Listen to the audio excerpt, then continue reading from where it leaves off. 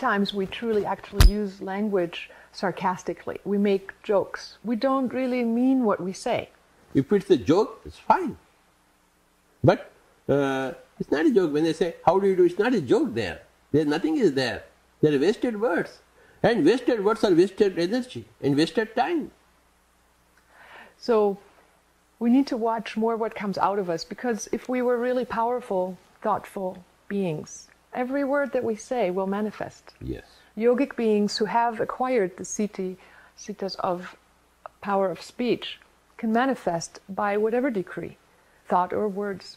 So think about in your daily life how you speak with your beloveds, with your friends, with your co-workers, and start watching if you say what you mean. And if your words would always manifest, start thinking about, would I really want this to manifest? That's a good spiritual practice to become aware of how your thoughts become your reality. Being careful about your words is as important or more important than meditation.